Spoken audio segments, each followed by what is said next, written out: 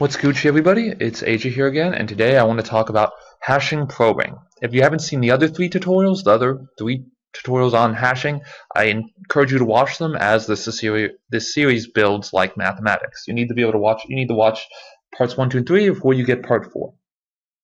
Now, in the last tutorials, I've gone over deletions and inserting and incrementing and wraparounds. But I want to talk to you guys about a problem with the increment wraparound method. And that is that it can be kind of annoying if you are adding a lot of elements with the same hash value. So let's say I have at 3 I add an element that has a hash code of 3. So I have hash code of 3. I should really write this better. But then I add another element with the hash code of 3. And then I add another element of the hash code of 3. And then, in fact, I add another element of the hash code of 3 just by chance, or maybe this is happening on purpose. So now to find these elements, I have to find, let's say I have to find the element at index 6 that I added. I need to go through 4 increments, or maybe even more, in another situation, more increments to find another index if I keep on adding hash codes of the same value. And that can add a lot of problems. And so what I am going to bring up here, we have a different algorithm than just incrementing and using the wraparound and using a modulus operator to wrap around. And what we do is we do something other than incrementing. And in this situation, I want to propose a different kind of probing. And so what I want to do is, let's say instead of incrementing the index, so instead of doing index plus plus, or your programming way of incrementing it, I'm pretty sure this is pretty persistent across all standards of languages nowadays. And instead, what we want to do is, instead of just incrementing it, let's say I have a value k and I have it equal to 1, and instead of every time I want to find a new index to either add something or insert something, I do index plus equals, thinking of other maths, plus equals k plus 2. And what this will kind of do is do a sort of quadratic probe, where it will go to different elements and then it will jump to even a bigger index. Maybe this picture. So it will jump to, for instance, one index here, and then the next index could be far away, and the next index will be even farther away, and the next index will be even farther away. And what this presents you to do is it allows you to, if the hash codes are different, to store them at different values, because the calculation will be different based on the index. So let me show you an example here.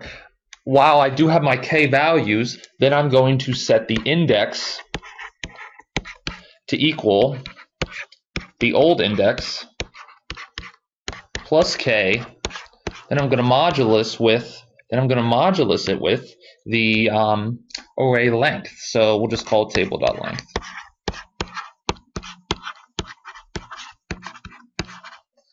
I'll make that a little bit better. And what this will do, let me show you, for example, instead of just incrementing this, it will kind of cause values to fill up a little bit more, spaced out, and you probably won't have to increment as much. So let me show you guys here. Let's say k is equal to 1. Well, on my first iteration, it will just be index plus 1 is equal to k. But then on my second iteration, it will be k is equal to, since k is now 1, k is equal to k, which is equal to k plus 2 is what basically this evaluation ends up being. So I can say k is equal to 1 plus 1 plus 2. So k is now equal to 4. Instead of incrementing it, it would just be 2. And then the next operation, k is now equal to 10, because it's 4 plus 4 plus 2. And then the next operation, if you can guess it right, is 22, because it's 10 plus 2. And then we've got 46, and then we've got 94. according to my calculations. As you can see, this will go on, and we don't have to worry about going over because of the modulus operation. And so, again, what this allows you to do is that, again, I'm going to go back to my example, is that if I have something in hash code 4 and it gets incremented to hash code to the index of, let's say, 10, 11, or 12, it could be really annoying to increment to that. So instead, I can skip other hash codes, but since I'm following the same equation, whether I'm adding or finding a index, I will always be able to find the hash code of that same number. Now, again, this is a little bit better than incrementing, but there also comes problems with it. Since I'm not straight up incrementing, as you see, I go from 4 to 10 to 22 to 46 to 94, which is nice. But it is possible that not all the table elements could be examined in the table, even though it's not even close to full. It's only 60% full. So that is a problem that my algorithm, my addition, could get stuck in an infinite loop while searching for an empty slot.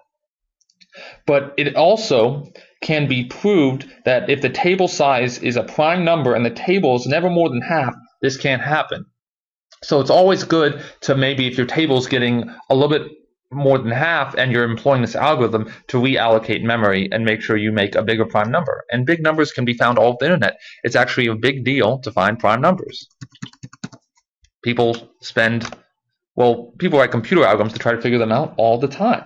Well, thank you guys for this tutorial. Thank you guys for watching, definitely. The next video will be about chaining, which is another fun thing about hashing.